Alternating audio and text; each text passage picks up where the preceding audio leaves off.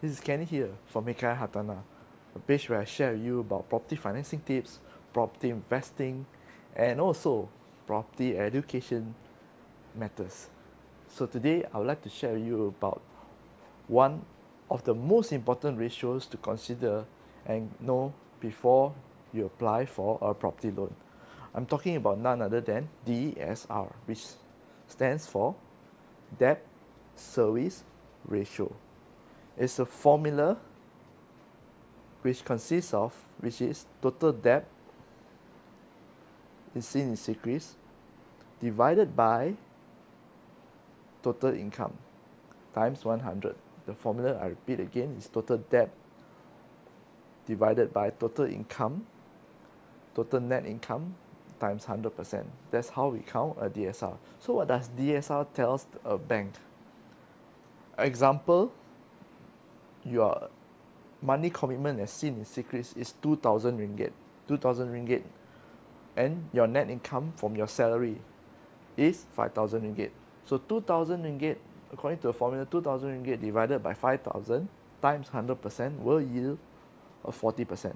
What this means is 40% of your net income is used to pay your money commitments. That is what does the ratio tell the bank. So to the bank, they have their own guidelines on how much is the tolerance. It depends on your income level. But in general, if your net income is higher, most banks usually give a very high debt service ratio. Means they allow you to borrow more. Okay? In general, it's best to keep your debt service ratio at 70% and below for most banks. So how do you improve this debt service ratio and increase your chances to get a bank loan? First of all, back to the formula. There's only two factors and two ways to improve your debt service ratio, which is number one, you can reduce your debt. Reduce your debt via settling off some loans, doing debt consolidation, refinancing or selling some of your properties or liabilities. Whatever it is, as long as you reduce your debt service ratio will improve.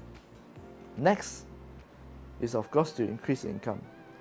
Increase income here means you can actually have a rental property, okay, stocks, or maybe a part-time business. Some banks do take into account, or if you are an employee, maybe you have a bonus. Some banks do take into account your bonus as in the income calculation. Okay?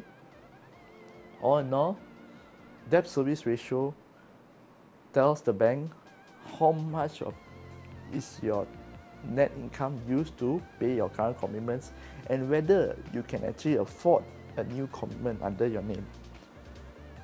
So before you actually apply for a loan, it's best you do your own calculation of debt service ratio, as I've shared in the earlier formula in the earlier parts of the video. So once again, this is Kenny here from Hikayat Hartanah, and I wish you all the best in your property investing journey. So take care, and I look forward to see you again. Bye bye.